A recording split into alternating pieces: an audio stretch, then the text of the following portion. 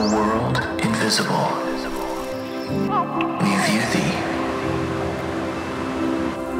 O world intangible, we touch thee.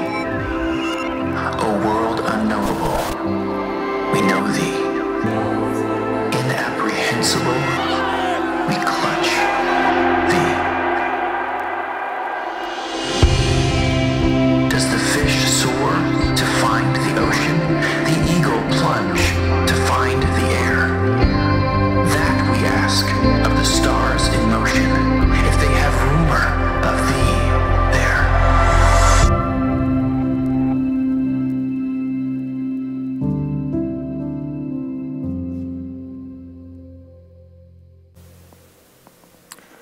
Well, I do thank you for joining us again today as we hear from God's word and kind of try to make sense out of what is going on and reflecting how God speaks into this. So thank you for being there. And again, I encourage you to reach out to Amanda and Valerie and Pastor Terry as they're hosting. And if you have questions, they can talk with you while we're walking through this. But our world continues to change rapidly. What happens around the world we think should be around there, but it's come to America and it's come to our metro area. And it keeps coming in close, and it knows no boundaries around us. It's changed the way of our life. It's affected our economy. It's affected our jobs. It's affected our schools. Affected upcoming graduations and birthdays and anniversaries and weddings. And it knows no stop. It just seems like it keeps moving in. I'm very, very thankful for our leaders who are making very difficult and tough decisions for our well-being and to try to curb the impact of this virus on America and our lives. I'm very thankful for the scientists who are working so hard to try to come up with an antidote, a cure for this, to stop the spread. And I'm thankful for our medical teams who are giving so much and giving their all for us. We see some things that are working at their best, but our normal has changed. Everything's different around us. What seemed like it was somewhere else is here, and tragedy and pandemic is something that's been a part of our history, but it should remain in our history books. We read about it, sometimes they're just numbers. I looked at some of those this week. The Spanish flu, just 100 years ago, back in the 1920s, came and it took 500 million lives. I cannot fathom that many people. The Asian flu came in the 1950s, not that many years ago, took 1.1 million lives, 116,000 here in the United States of America. And back in the 80s, we had this horrible thing called AIDS that came in, and it came with great fear as it spread. And it's still continuing in some parts of the country, and it has taken 34 million lives. What a tragedy, because every person has a name, those numbers. There's been SARS and swine flu and Ebola, and then now we have this COVID-19 that's come in and knows no boundaries of any countries. It knows no age. And it's here. It's one that's striking us with fear. And we ask, where is God in all this? Well, he is here. He's not caught off guard by this like we were. And he's here and he's working. And I believe he is working through tragedy and adversity. He did not bring COVID-19 upon us. He did not bring it into the world. But he's here working even in the midst of it. And all of us who have put so much trust in our economy and our 401ks and all the security that we have with our health and what we're doing well, our whole world is shaken. And it's time when we stop and we look to God for trust and direction. I believe he's speaking to Christians. And he wants our attention as well. We talk about our faith and our walk with him. This is a time when we are being tested a little bit. Do we really trust God with today and tomorrow? Do we really lean upon him? And when we're losing all the things of our security around us, do we believe God is the one who's ultimately going to provide for us? And he is. Just most times we stop, we remember, we recheck. Do we really believe and walk with him? Some of you, I look at your posts, I hear from you, you're actually doing well. I love hearing how families are reconnecting and how you're working together and learning what this homeschool thing is all about and how you're helping your kids and interacting, and husbands and wives, you're eating meals together like you haven't been for a long time. So there's been some really good things that come out of this tragedy as we reconnect and figure out life in a whole different way. But there's also some of us who are under a great amount of fear. And before we judge each other, some of us have been through some great tragedies in the past, and the expectance of grief that could come upon us reminds us of grief that's been there before. And it brings out these stirs of emotions it's hard to deal with. But even in these times, God is with us, and we can trust him. We can walk with him. It's a time when we can see, are we being generous? We think we are when times are in abundance, but when things are difficult, when our job is gone, our security is gone, can you still be generous? When you meet people this week that are going through difficult times, is their first reaction to say, how can I love on them? How can I demonstrate God's love? How can I help them with a personal need? Because it starts with you. You're God's person in that moment. Not who should I send them to, where they should go, but how should I respond? It's an opportunity for us to examine God working through us. I believe this week and the coming weeks, the church of Jesus Christ can shine like never before. When the world gets dark, when people are in fear, it's time when we can just let God's love shine in a whole different way. Not based around programs or events or even weekend big building church services, but just people living their faith for Jesus every day. I want to take a look at a story in the Bible today, and it's from the book of Matthew, so if you have your Bible, please get them. And Jesus comes along and he teaches so many things, and he begins teaching the people through what we call parables. He just begins telling stories. And in these stories, he references also often to the kingdom of heaven. And we're going to take some time to talk about the kingdom of heaven, the kingdom of God. And what does that mean? The very first this year, we started looking at eternity and what does that mean and how we're focused so much on the temporary of this life. And now with this COVID-19 upon us, all of a sudden our life does seem fragile and temporary. In fact, we've taken a month and looked at Philippians and said, can you imagine, how would we live differently if we knew we only had 30 days left to live and it could be upon us? But am I living as one of God? We've also said eternity. We talked about heaven and we talked about hell and what they actually are. And if you missed those, I encourage you to watch those. But we said that eternity begins now. And when Jesus came, he brought the kingdom of heaven, the kingdom of God to earth. And in these stories, he helps us understand what they are. So today I want to start with Matthew chapter 13. And we're going to read some passages. We want to take a look at 3 questions that I believe apply to who we are and what's going on in our world now. And what does this story have to help us understand? So Matthew chapter 13, we're going to begin reading with verse number 24. It says, then Jesus told them another parable. The kingdom of heaven is like a man who sowed good seeds in his field. That means he went out and he was planting. But while everyone was sleeping, his enemy came and sowed weeds among the wheat and went away. When the wheat was sprouted and formed heads, the weeds also appeared. The owner's servants came to him and said, sir, didn't you sow good seeds in your field? Where then did the weeds come from? An enemy did this, he replied. So the picture is a farmer. It's springtime, which is coming up on us right now. And this farmer goes out and he plants good seed. And he tells us that that seed is wheat. So he's planting wheat.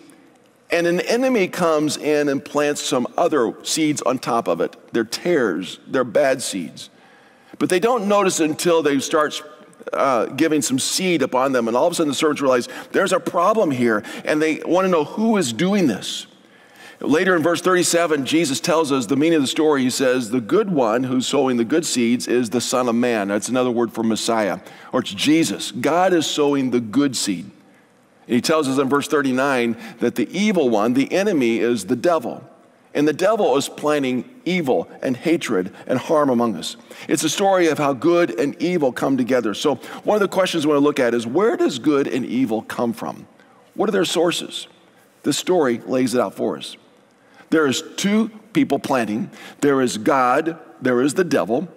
There's the good, there's the enemy. There's 2 seeds. There is good wheat and there's the weeds. This is good and evil. It's good and hatred.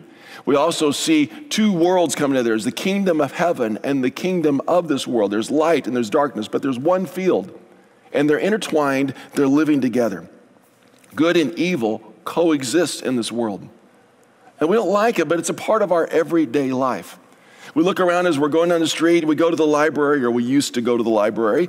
You go to the library and there's all these good books around us and resources, there's Christian books there. But you can go another part of our community and there's a porn shop which is offering material which is very evil and tears down the dignity of people. You have one auto repair shop who's giving honest, good work and treating people well and maybe even gives a discount to seniors or people who are hurting. And then there's another auto repair shop just down the street who is scheming and ripping people off. You have two people at work. Let's say there's two ladies at work. One of them is working with integrity and honesty and giving the best she can to her work. And another person over here, she is scheming and cheating and trying to do everything she can to get ahead. We have two students. One is doing their homework and working in a different setting now at home, doing it with honesty, and another one is cheating and doing it evil. There's good and evil exists. We have a good father who takes his son out to the park and plays with him in the park, and there's another man at that park who's a pedophile who's looking at the same kid with the different horrible motives. Good and evil exist side by side. And we wonder, how does this come about? Where does it come from? God's goodness and Satan's hatred. That's the source of it. God wants good in your life. He creates good, but Satan comes along with his hatred, puts hate amongst us, and God creates the good. The devil sows hatred, and it comes along for us. So we have sin, we have disease, we have brokenness, we have anxiety, we have pain in our lives, because that's what Satan brings into our lives. Another question, we wonder, why does God allow evil to exist? Why doesn't he just get rid of it all? The story goes on. Verse 28 says, the servants asked him, do you want us to go and pull up the weeds, the bad stuff? And he says, no, he answered, because while you're pulling the weeds, you may root up the wheat that is with them. He says, you don't pull out the evil because you can harm the good that's there. So there's a concern of getting rid of bad, you get rid of the good. And one of the things is actually to understand what these plants were that he's talking about. Because when Jesus told his story, he gave really clear pictures for the people that were listening to him at that time. So it talks about the wheat, and a better word for weeds is the word tares. And there's a particular tare that was a common part of the day in this particular part of the country. And I got a picture of it. There's a picture of a tare, and this particular tare, the one closest to me, is called a darnel, and the wheat would be the one on your right. They look very similar. When they're planted, they grow up, they look identical. They're two green stalks that are growing up together, but when the seeds appear, you can tell what the different ones are. And that's when the story, it says, when the servants saw the seeds, they said, what do we do about this? Because the wheat, of course we know, is good. It provides good for us. The darnel, actually those seeds have a fungus in them that's poisonous. It could cause great harm. So they want to get rid of them. But while these are growing together, their roots are intertwined and they're connected together. And God is saying if you're going to remove one, you can harm the other one also. Think about in our lives, there's a part of us which are evil. There's a part of us which has some wrong and heartache within our lives. And God says we can work, we can transform, and we can change. 2 Peter 3:15 says, bear in mind that our Lord's patience means salvation. We want God to get rid of all the evil in the world, get rid of all evil people, just get rid of them all. But if we got rid of all evil people, there'd be no one listening to this message. In fact, there would be no one available to preach this message today either. Because there's some evil in all of our hearts. And God's in the process of transforming. And this verse says that God's patience brings salvation. Now, in this world, a plant can't change. A wheat can't become a tare, and a tare can't become a wheat. But in the kingdom of God, life transformation happens. In the kingdom of God, people whose hearts are full of evil can come to know him and understand. And the gift of grace that we celebrated during communion can give transformation of your heart and your mind and soul and create a new person in you. Many of us are believers. We've experienced that life transformation, and God is continuing to work in your heart and life. And the same thing is there for those outside, those that don't know Jesus. Hopefully through this dark and difficult time, they will look to Jesus and life transformation can happen. So why does God allow evil to exist? Because of his patient grace. Because God is patient with us. Because God gives us grace, and he gives that grace for each one of us so we can understand. He's patient so you can come to know who Jesus is. He's patient with us who walk with him and we falter and we fall and get up. And even through this very painful and difficult time, he's patient that we can come to him and know who he is. One thing about his patient grace is judgment will come. That judgment's going to come at the end of it, and he's going to make everything right. And sometimes we're frustrated thinking, God, why don't you fix this? Well, he will. But in this time, it's time for us to look at our hearts and our lives. And Sometimes we can't tell the difference, just like I can't tell the difference between a wheat and a darnel. Same thing, we look around at other people and go, oh, everybody's great and wonderful. Well, that person's bad, but we can judge people. And there's a lot of us who are believers. There's a lot of us who are make-believers. We have the outside look, but if you look in your heart, have you surrendered to God and are you walking with him? Well, God is the judge of the world. And the third question, how do we live in the kingdom in this world? So how do we live the way God wants us to in this broken world around us? It's full of fear and anxiety and evil. Continues on in verse 30. Jesus said, let both of these grow together, the evil and the good, until the harvest. At that time, I will tell the harvesters, first collect the weeds and tie them in bundles to be burned, then gather the wheat and bring it into my barn. And in verse 40, he explains a little bit more about this. He says, as the weeds are pulled up and burned in the fire, so it will be at the end of the age. The Son of Man will send out his angels, and they will weed out of his kingdom everything that causes sin and all who do evil. They will throw them into the fiery furnace, and there will be weeping and gnashing of teeth. Then the righteous will shine like the sun in the kingdom of their Father. He who has ears, let him hear. Saying there will be a judgment. And when this judgment comes, God is the one who will judge good and evil, righteous and unrighteous, not us. Sometimes when we judge, we become hatred. We become one that divides walls. We point fingers and we're pointing blame, and we can cause harm because we misjudge sometimes. We don't know the motives behind them. We want all evil gone. I want all this COVID-19 gone. I want all the hatred gone. I want all the bickering and fighting gone. But God says we're in this broken world, and his patient grace is allowing people time to come to know him. And during this time, pray that many will come to know Jesus. Many people will look to him. Ephesians chapter 1 is a passage that talks about this transformation in life. Look at this one with me. It says, they will throw them into yours. As for you, you were dead in your transgressions and sins in which you used to live when you followed the ways of this world and following its desires and thoughts. It's saying we all had that part in our lives. We all had that place where we were there before. But God transforms what's in your heart.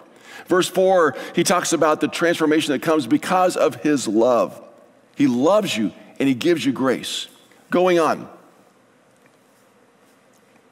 Let's do the next verse. Here we go. Verse 8. For it is by grace you've been saved through faith, and this is not from yourselves. It is the gift of God, not by works, so that no one can boast. For we are God's workmanship, created in Christ Jesus to do good works, which God prepared in advance for us to do. So God gives us his grace. He gives it out of love. He transforms our hearts. He gives you hope. Why? So we can do good in his name. So we're experiencing life transformation. And this week, how do we live in the kingdom of God? We do it with a prayerful compassion.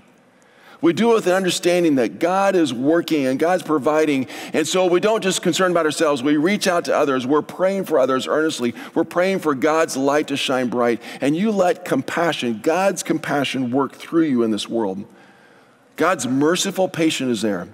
And we need to be patient with one another. At home, when we're all stuck together, be patient. Learn to demonstrate mercy and grace among each other. Learn to pray for each other. The people around you are living in fear and the people are hurting. Think of ways that you can reach out to them. Begin a phone calling blitz of people that you know and just check on them. How are they doing? Find out ways that you can help. Maybe share some of those resources that you have. Share some food with the people around you who can't get out or shouldn't be getting out. Reach out and let God's light shine bright this week.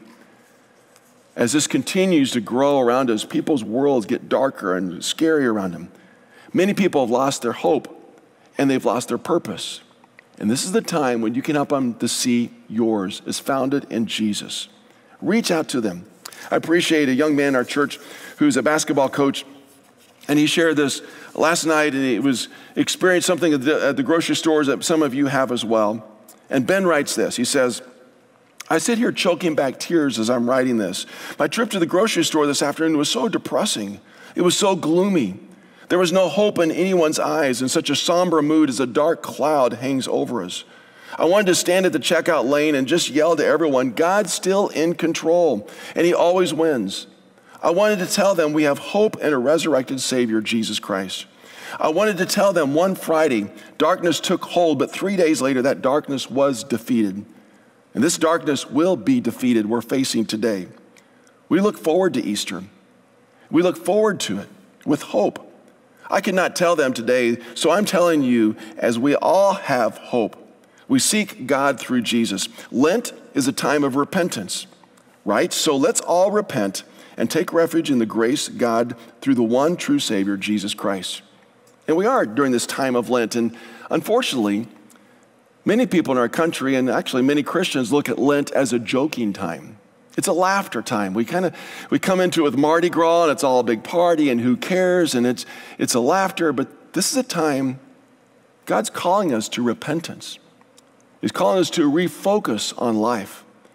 And understanding that all around us is temporary and fragile, but He's there. He's present. I appreciate also a post that Danita Mahler wrote, and she said, Satan says this: I will cause anxiety and fear and panic, and I will shut down businesses and schools and places of worship and sports events, and I will cause economic turmoil, because that's what Satan does. He plants evil, and he brings heartache in life. And at the same time, Jesus is saying, I will bring together neighbors and restore the family unit. I'll bring back dinner, back to the kitchen table. I'll help people slow down their lives and appreciate what really matters. I will teach my children to rely on me and not on the world. And I will teach my children to trust me and not in their money, in their material resources. During this time of pain and difficulty, we're being tested. Do we really trust God? And is all of our passion put in the things of God and loving the people around us? Do we appreciate God's patient grace? And are we prayerful, and are we being compassionate to the people around us? I'm going to pray that God will still remove this COVID-19, that the predictions aren't going to be true, that it'll be stopped, it'll be changed. And I'm also going to pray that during this time, many, many people will come to know Jesus. And I pray that many of us followers will get a new look at our life and the priorities and the fragile of this life, but also the certainty of heaven and walking with Him. With prayerful compassion, we're going to trust God is the judge. God's going to make this all right. And God's going to bring about in His time, but until then, His patience is with us. And one more, reminder of that verse, Matthew 13:43, he who has ears, let him hear. Would you ask God to speak to you and guide you today? Father, thank you for the story of Jesus that meant so much to the people then and has through the centuries, but God, it does to us today. Father, we understand that you bring good in life. You desire good in our lives. But you have an enemy. We have an enemy, an evil one who's brought so much heartache into this world. Father, there's many battles that people are facing and trying to maneuver through. I pray that we will look to you for direction and guidance. Father, for people who don't know your grace, I pray that today, this week, and the coming weeks, will be humbled and look to you. And Father, I pray that your followers all over this metro area, all over the country, all over the world, will demonstrate your love and grace and hope and faith, and there'll be bright lights shining all over, that many people will know you as a result of the compassion demonstrated by believers. God, I pray that you work in our hearts. In Jesus I pray. Amen.